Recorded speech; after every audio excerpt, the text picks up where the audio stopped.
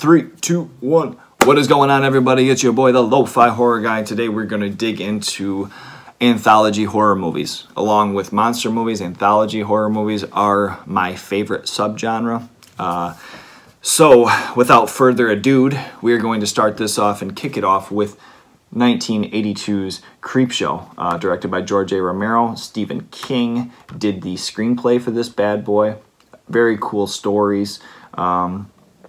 You know, it stars Leslie Nielsen, it stars Ted Danson, it stars Ed Harris, and my favorite of all starring in this film is the one and only Stephen King in The Lonesome Death of Jordy Verrill. In this story, you see a Jordy Verrill who is very down on himself, very down on his luck, has a comet crash in the backyard of his house, puts his hand in it, you know, kind of trying to see what's going on with it. Winds up this mossy type substance that grows and spreads absolutely everywhere. Jordy Verrill, very much a lunkhead in this, but a very lovable character, even though it's not a very long sequence by any means. He is definitely an awesome portrayal of the character in this, with his crossed eyes and all. You feel like you have seen a 30-hour documentary on the guy for how bad you feel for him in the end of it, but nonetheless, very silly story, but very good. I love The Lonesome Death of Jordy Verrill. That's going to be my first mention. Creepshow. To go with my second mention is going to be a 1993's directed by John Carpenter and Tobe Hooper, as well as a uncredited Larry Sulkus. We're going with Body Bags. This is my artisan edition that I bought off of a Family Video some years ago. They just had it sitting there collecting dust. Very cool art on the disc. It comes with a slip sleeve here with the old boy and his hair sequence. But I am going to mention my favorite sequence of this was the gas station, which I believe is the opening sequence. The gas station is basically Robert Carradine is an employee there training a new employee who's just coming on, I believe, like her first night, if not her first week or something. Working third shift at a gas station, ultimately ends up terrorized by a serial killer throughout it. Very good, though. It kind of reminded me of like a Dawn of the Dead type Trapped, like a Dog Soldiers, I guess. There's other movies too, but trapped in a single area, and you know, the movie doesn't really venture off from that. But I absolutely loved it. I thought it was very cool. Body Bags in general has tons of people that featured in this. You can go Tom Arnold, you can go John Carpenter and Tobe Hooper both had features in this. Robert Carradine was one of the main acts. Mark Hamill played a baseball player losing his eye, obviously from Star Wars. Wes Craven makes an appearance. Sam Raimi makes an appearance. Stacy Keach is in the hair sequence. Greg Nicotero, who is a absolute legend in the makeup community, special effects community, makes an appearance, and Roger Corman as well, who is responsible for all sorts of terrible, treacherous monsters in the movie business. Body Bags is going to be my number 2 mention. Very cool movie. Pick it up. I'm sure the Blu-ray transfer is amazing. I just have been a little lazy on getting that. Number 3 that I'm going to mention is going to be another collection of Stephen King stories made into a film. We are going with 1985's Cat's Eyes, or Cat's Eye. Louis Teague is the director, who also did Cujo and Alligator. And basically, the sequence that I wanted to go over was one that stars James Woods, called Quitters Inc., which basically he's so desperate to quit smoking that he goes and gets a membership to this club called Quitters Inc., which they will go and stop at no ends as far as making you quit smoking.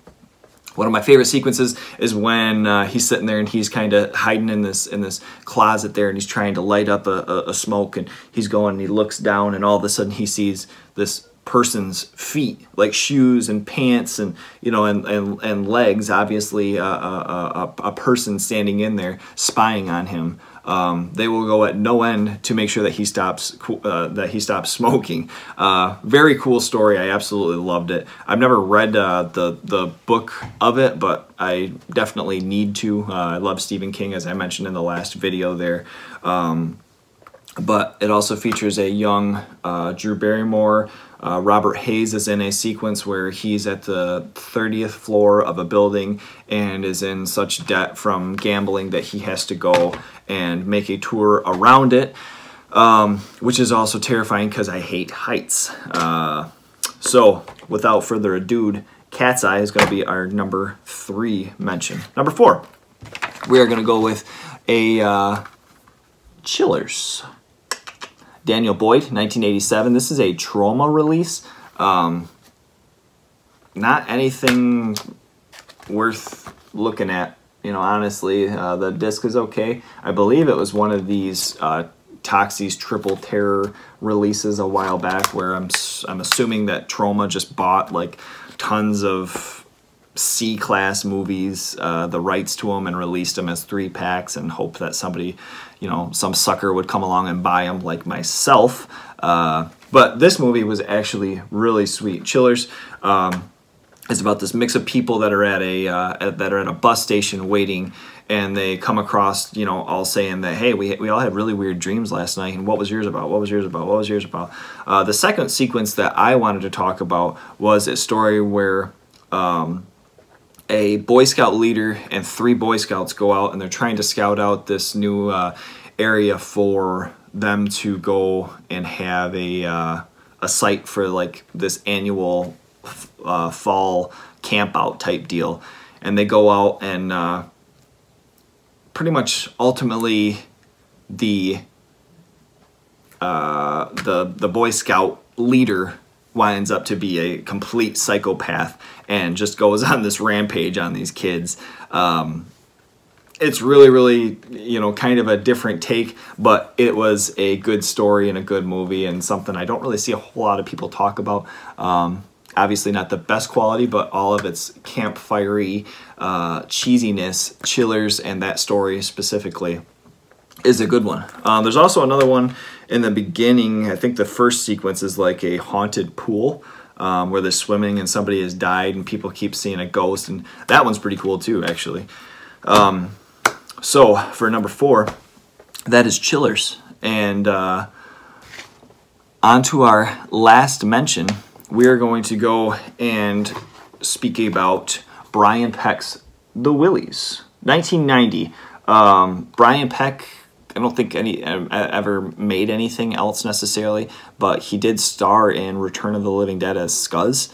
And then he was also in the 2nd and 3rd Return of the Living Dead as like extras or whatever.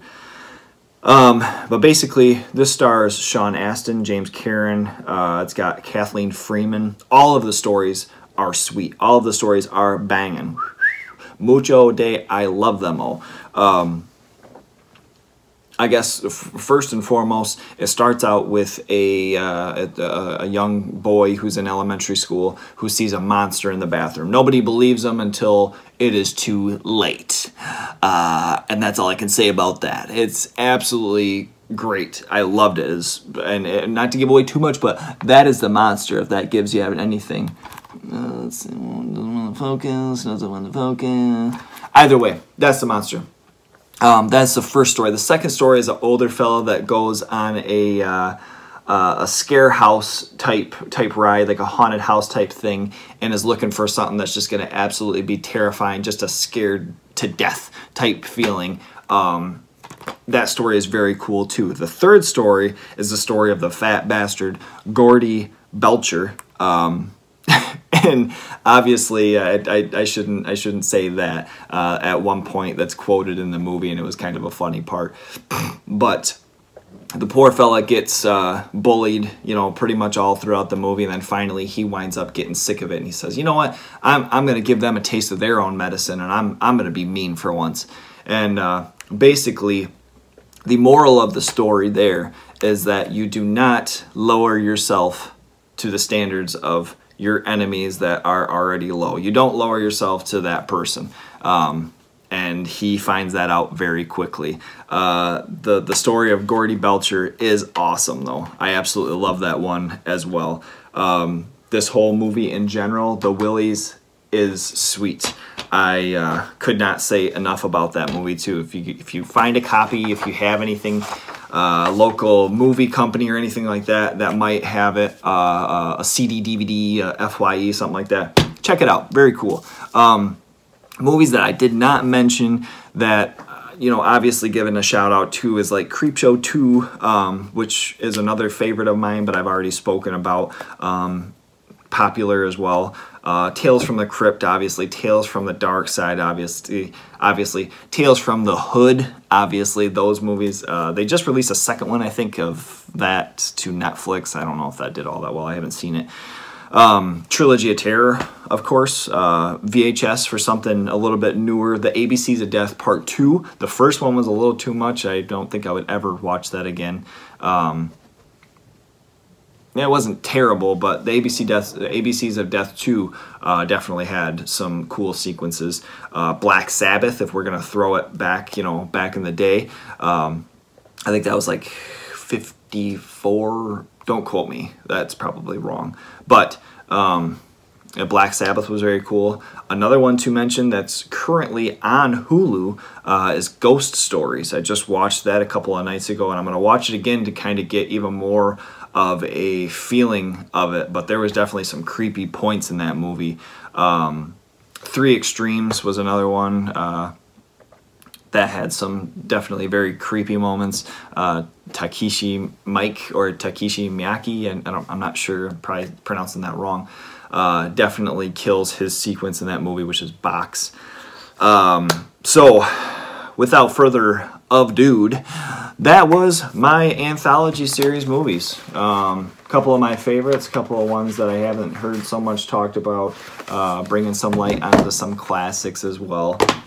If you have any suggestions, go ahead and send them in the comments below. Send me a message. Check out my Instagram with the same name, the Lo-Fi Horror Guy. If you have any suggestions of future videos that you would like to see, also let me know. Absolutely. Today's honorable record is the Acacia Strain's Continent. This is their, I believe it was their 4th record. But to say they're more popularized, it would be their 2nd record. The first 2 were good, but I think they really started blowing up after the Dead Walk. Honorable songs on this tracks obviously are C-Word, which is the 2nd track, very fast, very pummeling. Dr. Doom, which is the same way, very fast-paced, just in-your-face beat down of a track. And then Cthulhu is another love of mine. The Acacia Strain, Continent, check it out if you have not. And without further ado, I'm the Lo-Fi Horror Guy. Go ahead and give me a ding, give me a dong, give me a bing, give me a bong, give me a like, give me a share. If you don't, I do not care. You know, at the end of the day, I'm just trying to share some nice anthology scares. Bam! That all rhymed, that all worked out. We are out of here. This is your doggy, the Lo-Fi Horror Guy, and I'm going to hit you with the old 3, 2, 1.